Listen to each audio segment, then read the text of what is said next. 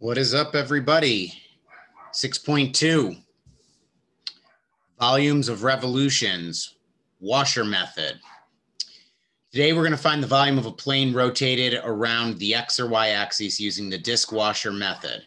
Okay, now, disk washer, it's technically the same thing, just washer. You'll see the difference as we go through these, and I will make note when we go through our examples what the difference between the two is. It's the same process, but this basically just refers to a different looking picture when we revolve around one of our axes or rotate around one of our axes. All right, so here, what I want you to think about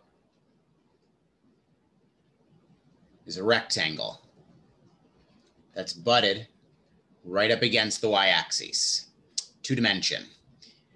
What we're going to do is we are going to rotate this figure right around the y-axis, rotate. And when you rotate, it gives me a 3-dimensional shape. So imagine me doing this.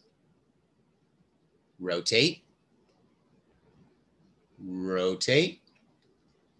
And as you can see, it forms a cylinder. I'm going to put disk here. Okay. You'll see why a little bit later on. Let's say now I take that rectangle and I decide to take that rectangle and swing it away from the y-axis. And I'm still going to revolve it around the y-axis. Okay. If I revolve this thing or rotate this thing around the y-axis, okay, it does this. And here.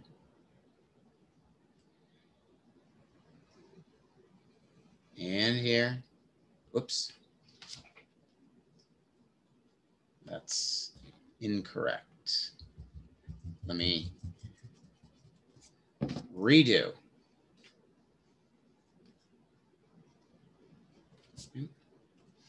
All right, so again, we're going to take this thing and it's going to do this and something that looks like that. And you should notice that we have ourselves a hollowed out cylinder. Okay, excuse my drawing, it's not the greatest, but it is a hollowed out cylinder. Both of these cylinders have volume to them, and that's going to be our job today, to find the volume of a cylinder here that's not hollowed out, and here a cylinder that is hollowed out. Okay, so this is a cylinder, what we refer to as a cylinder within a cylinder. I'm just going to write washer here.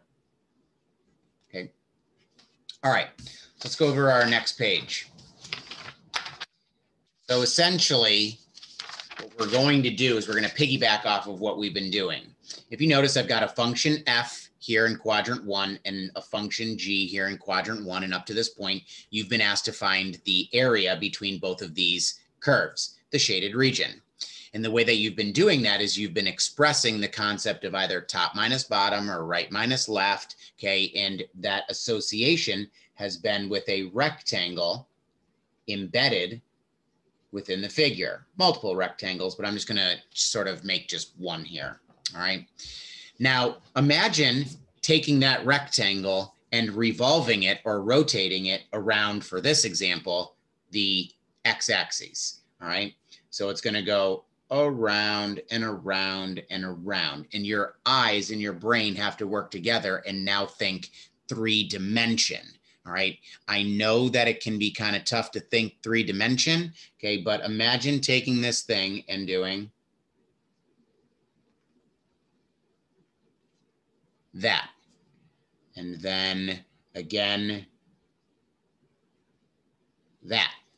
And what's happening is you can see that you've got like this circle within a circle, but keep in mind that every rectangle also has width to it.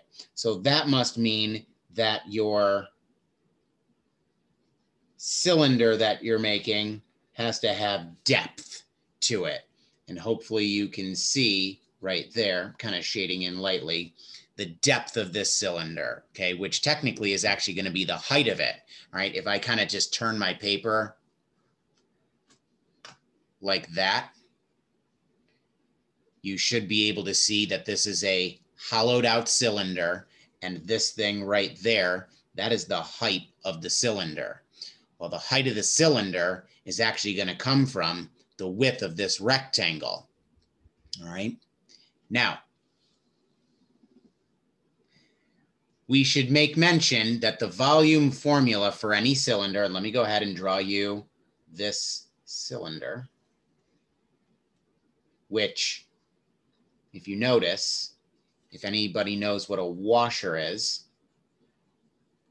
okay, it almost looks like a thick coin that's kind of hollowed out on the inside, all right? Now, keep in mind that if you want to find the volume of any cylinder, that's just pi r squared h. But if I would like to find the volume of our cylinders being rotated, we have to think calculus, okay? The volume here is going to equal to the radius of the big rectangle, the radius of the outer cylinder, the radius of the smaller cylinder, which will be both denoted as r, but one will be big R and one will be little r. And then where is our height going to come from?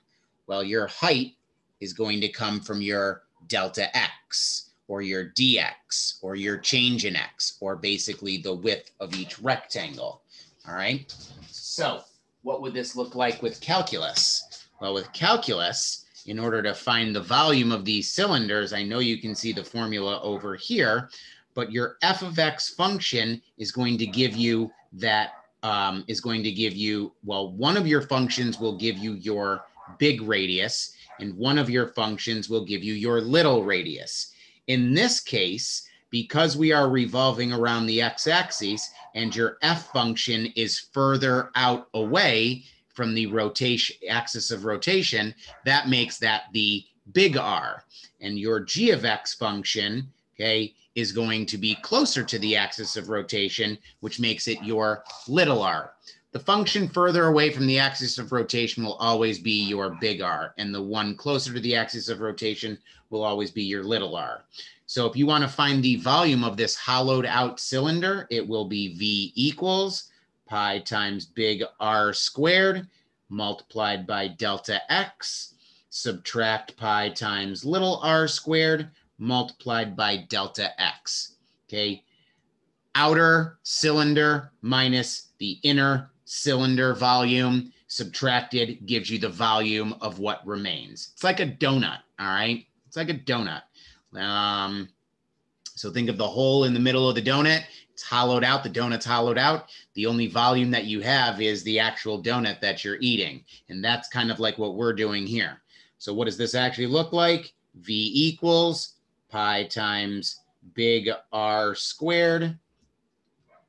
Actually, technically, it's pi times delta x times the quantity r squared minus little r squared. But we always put our delta x at the end because that represents our dx. And then when we put it into integral form, because remember, we don't just have one rectangle in here, we have many rectangles. So our volume has to be the sum of all of these different washers put together. All right, so therefore the formula will be V equals pi multiplied by the integral from a to b of big R squared minus little r squared times delta x.